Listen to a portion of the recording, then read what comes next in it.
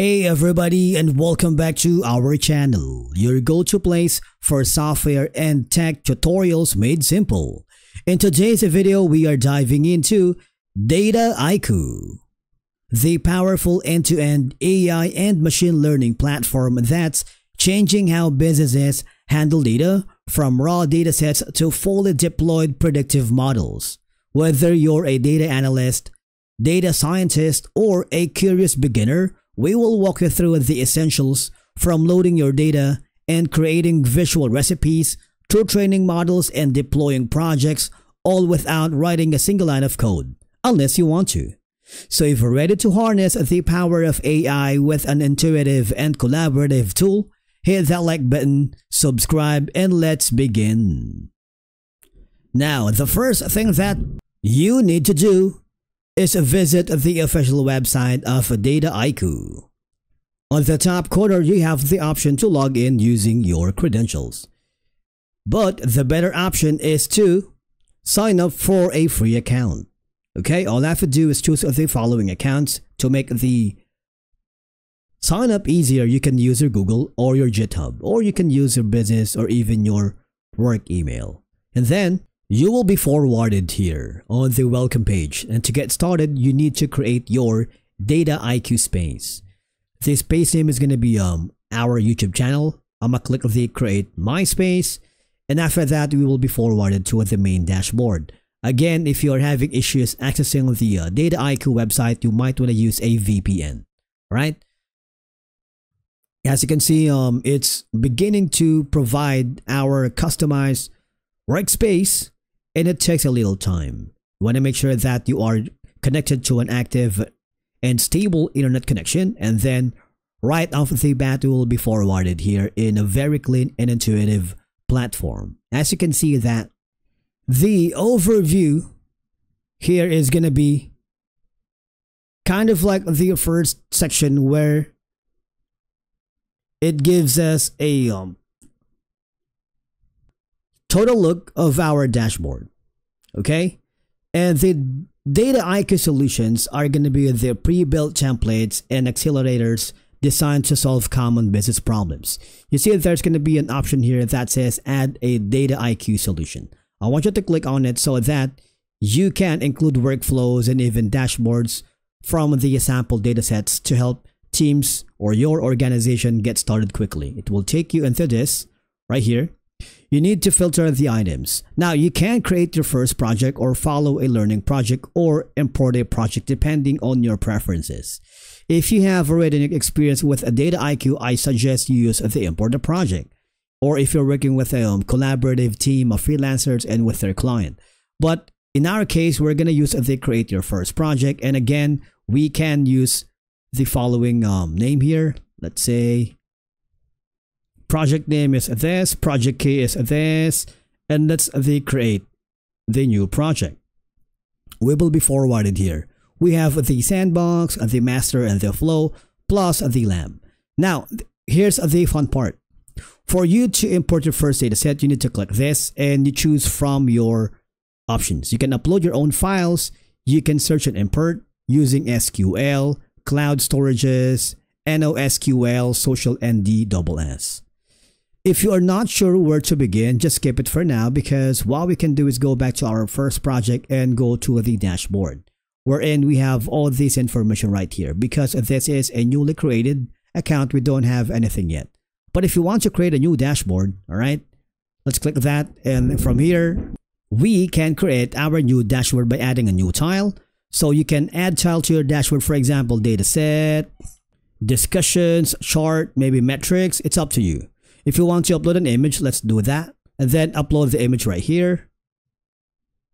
Now our file is updated. If you want to add a new file, for example, a chart, okay, so let's say pick existing insights and do that.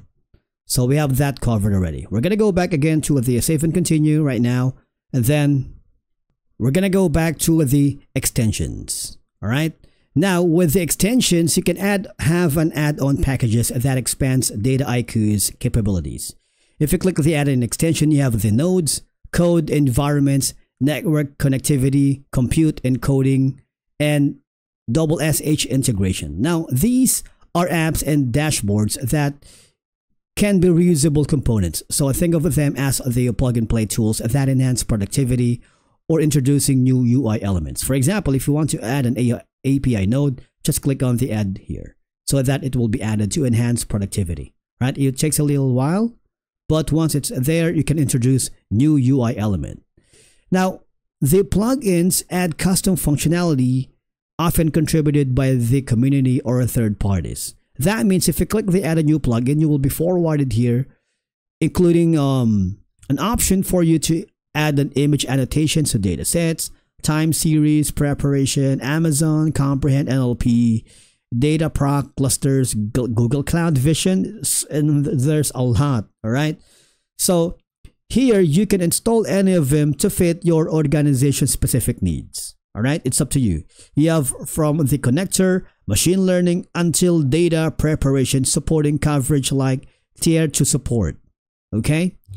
You may notice that you have 162 in store for the plugin. Installed is 0, obviously right now, and we have the development. And if you want to write your first plugin, you can do that as well without any problem. Now let's go back to the connections. The connections manages all data connections to external sources like SQL databases, cloud storage. If you click the add connection, you will be forwarded wherein you can configure access credentials and test connectivity for pulling and pushing data. All right. If you want to add new connection, you can do that. It's very simple. But I'm going to skip that for now because there's more important part of the Dataiku that we are going to cover, which is going to be the code ENVS or code environment, wherein you can define the Python, R, or other language environments your Dataiku instance uses. These environments, you can enable custom environments here so that you can have packages, libraries, and dependencies for running notebooks, recipes, or models. All right, if you want to enable, you can do that. And of course, it ties very well with the audit trail. Now, these offers a log of all users and system environments. It helps with security, compliance, and debugging by recording what changes were made, when, and by whom.